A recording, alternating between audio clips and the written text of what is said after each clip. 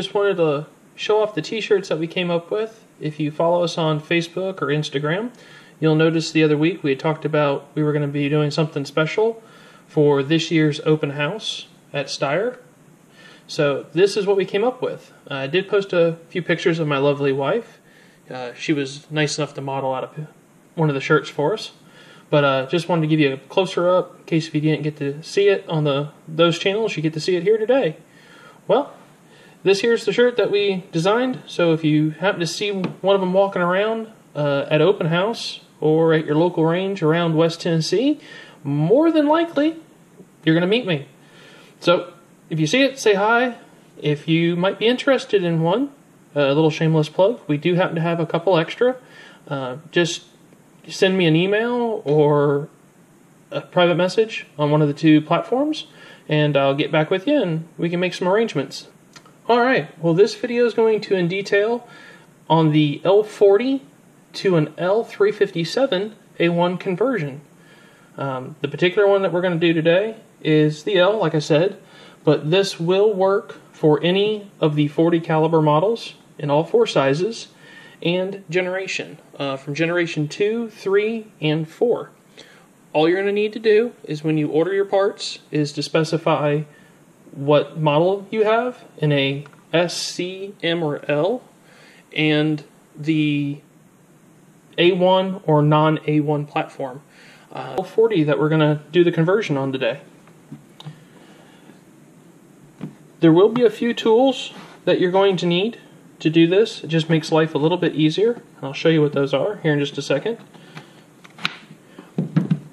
First, we're going to go through and we're going to make sure we have no mag, and it is an empty firearm. So make sure you double check this before you get into tearing yours down. You wouldn't want to have a accidental discharge. Alrighty, a couple things you're going to need to do this full build out, or just to make your life easier if you decide to do the solid guide rod for your Steyr. This here is just an inexpensive little flat blade screwdriver, something in the size for a pair of glasses. This particular one is a Pittsburgh 2.4 by 25. Like I said, it's just a very small flat blade. You're going to need yourself a cup of water, and you're going to need a lighter. You can use a regular Bic lighter, or like this one here is for my cigar, it's a butane torch lighter. Will make life easier than trying to use a oven. Don't do that. Alrighty, well, what we're going to do to start off, we're going to do a disassembly of this chassis. If you're not familiar, you're going to head, double check, make sure everything's good and cleared. You're going to drop your slide. You will have to depress your trigger. If not, it will not. The slide will not remove from the chassis. Your key mod hole for your safety, you will have to depress it and throw the forward lever.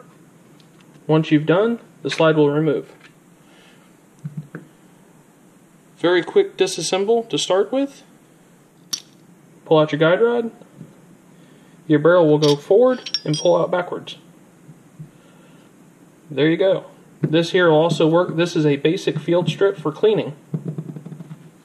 To start off this conversion, this here is the extended length barrel from Ranger Point Precision. As you can tell, it is marked with their logo on the top of the barrel, on the breech. And it also is designated caliber Pacific. This barrel here is spiral cut fluted and threaded in a 1x28 pitch. So your standard US suppressor, flash hider, or screw thread, thread protector will work on this one. We're also going to use their compensator, which is also marked with their logo. The nice thing with this barrel, it does the compensator is sold separate, the barrel is also separate, or you can get this in a package deal. And I do believe everything that we're going to have here, they do have a package deal if you buy it all at one time. Do remember that this is model Pacific, so make sure you order the correct lengths if you have an M, an L, or a C or an S model. When you order one of these barrels from Ranger Point, it will come with an extra spring. This spring also comes with a little instruction manual on what it is designed for. They did find, due to the case pressure differences from the 40 Smith & Wesson to the 357 SIG round, you needed a little bit more for your injector to pull the cartridges out. It does come with a little explanation what they're to do. Also comes with their support page, which will probably end up showing some video, or it will give a detailed on how to remove and do your ejector if you don't happen to see this video, but you're watching it, so you're going to get to see me do it, and I'll show you how to do it.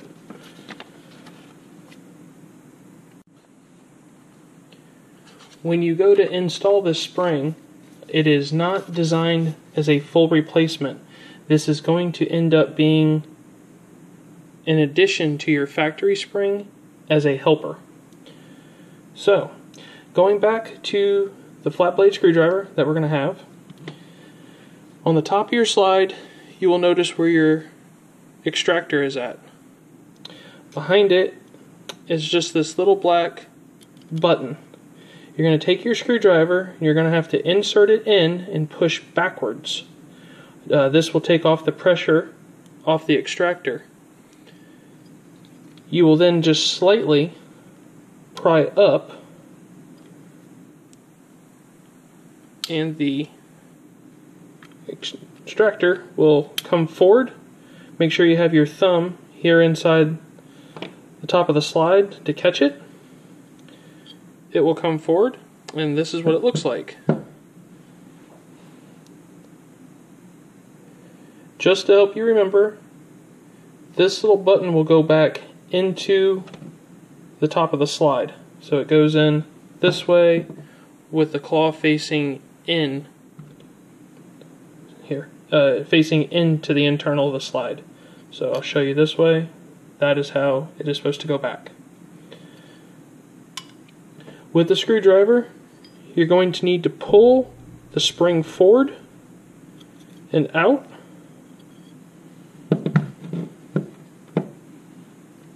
And there is your spring.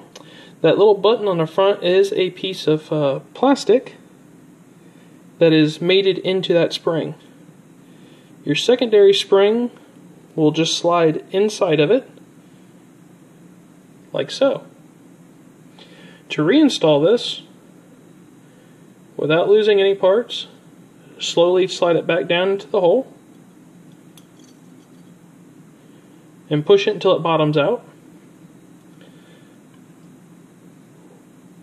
With your extractor, like I said, the claw is going to face forward, the round button part will face backwards.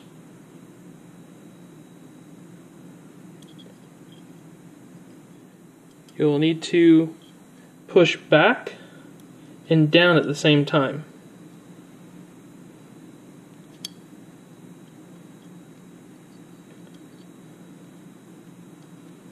It may be necessary, as you see I'm struggling here just a little bit to keep this all in camera and trying to keep it in focused. You may have to take the screwdriver and push the spring back while pushing down.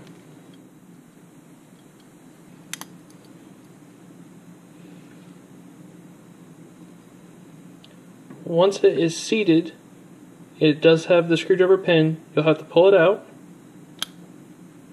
and it'll be seated. I did have to switch out to a 3.025, just a little bit bigger of a screwdriver. This is a little bit of a pain to do, just due to that extra spring inside. There is some pressure in here, so this may take you a moment or two, like it took me. But that is how you'll install your new extractor spring. And you'll be done with the screwdrivers. Alright, the barrel install is extremely simple. It goes just in, just like your factory. Tip the front end. Do be careful if you have a threaded barrel.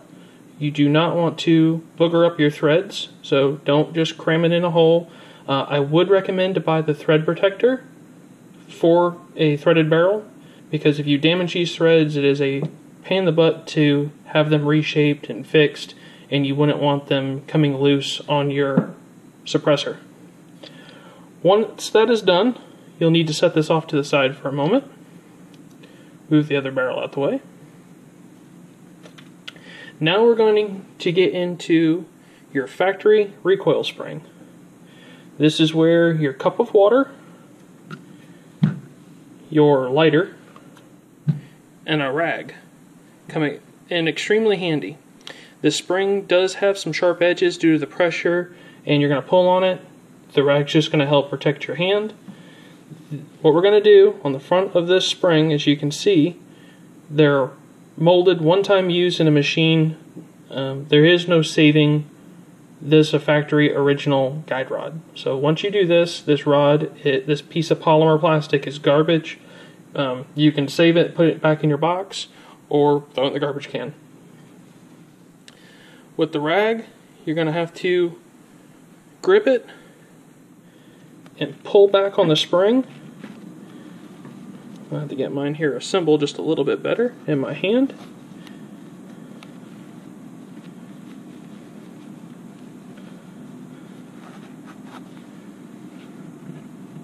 With a lighter in the other, you're going to need to melt this tip. Do be careful not to burn yourself. The cup of water is going to be set up to cool the polymer.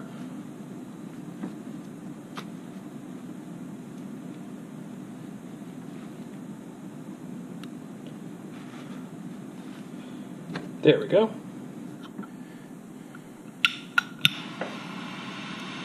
It does take a little bit of heat to get this polymer to move and flex. Once it's done, release the spring over the front. The polymer is going to be warm, so don't let it get you. Your spring will come off. The water's there just to cool it off and kind of catch it. And now your spring's free.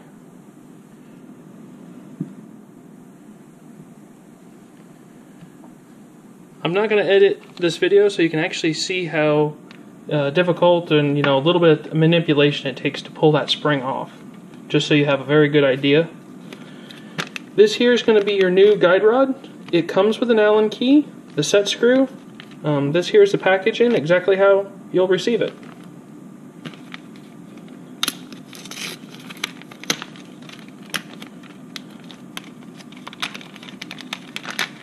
I've done this spring on every Steyr pistol that I've owned, all of the new A models, and this is one of the very first upgrades I normally do. Every time I've gotten one of these guide rods, it always comes with a brand new Allen key, which is awesome. So if you are ever to forget where you put it and buy another gun, or you need one, Ranger Point has them, and they'll tell you exactly what size it is. I don't happen to have a numbered Allen key to tell you this. On your spring, it doesn't matter either end, they're both the same. Insert on one end, you'll need to collapse it and reinsert your locking screw. Do make sure when you do this that you do not cross thread the little nut.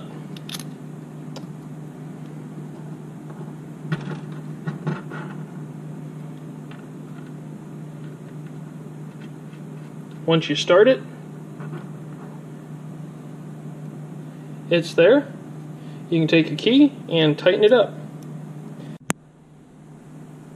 Alright, once you have it all tightened up, pull out your Allen key, and there's your new solid guide rod. It'll install just like your factory one, with the Allen head facing out of your slide, and lock it in to the barrel, and that is it.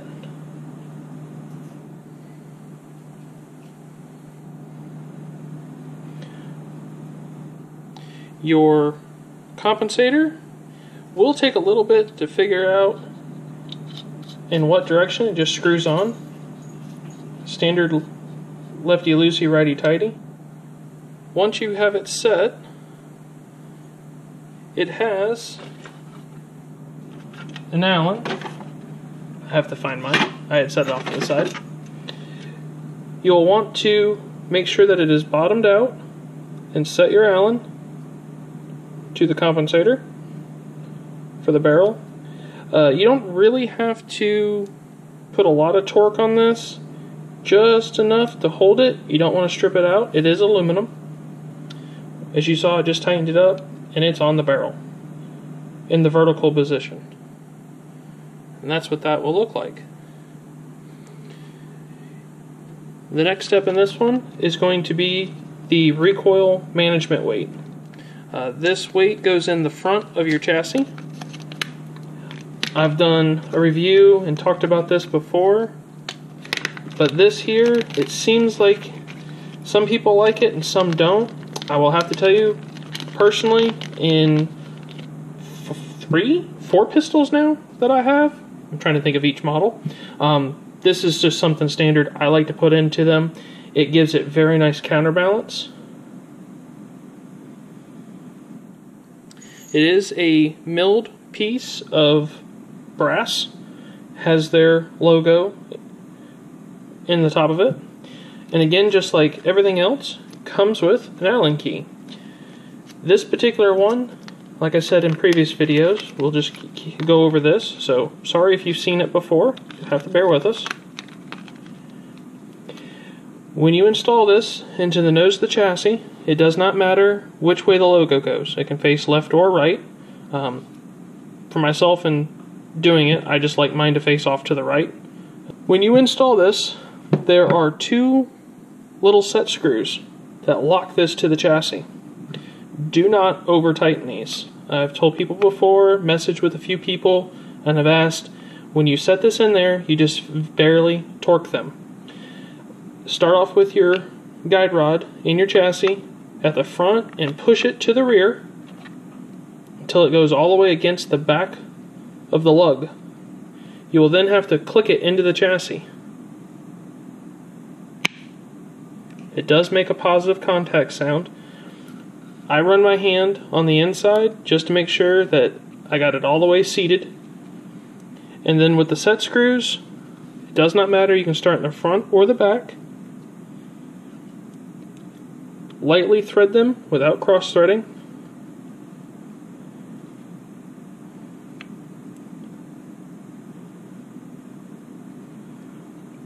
I start mine and run them about halfway and stop and put in the second one. These do not need any Loctite or glue. It will bite into the polymer. I can show this here.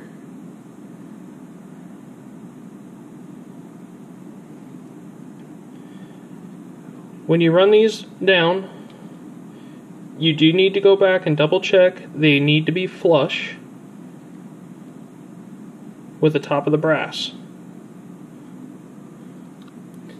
Once they are flush, that's all you need to do is to stop. It will lock in the chassis. Get this one pushed down. You can use the end of the Allen key or take your fingernail and run it right across the front lip edge, and you should not catch the screw. I've done enough field testing with this. Some people are concerned that the spring will touch on here. It does not. There's still a little bit of room, probably the thickness of this Allen. Can't really give you a great estimate. I would say the diameter of a pencil rod. This will not come out. I've beat these. I've tried to shake them out.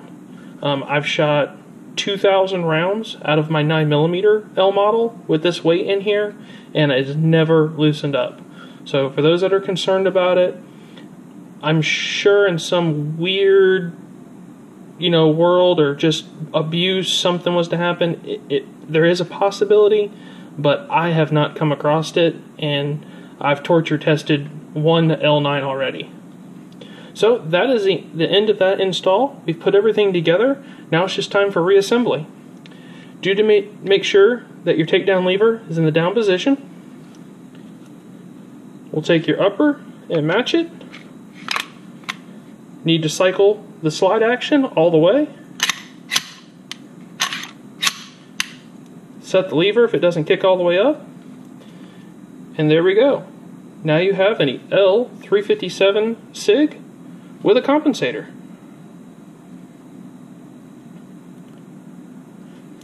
For those that have been seeing it hide over here, this is the extended magazine. And that is what it will look like fully assembled. Now we are going to go to the range and do some test shooting later today. We're going to end up shooting some Sig Sauer 125 grain full metal jackets.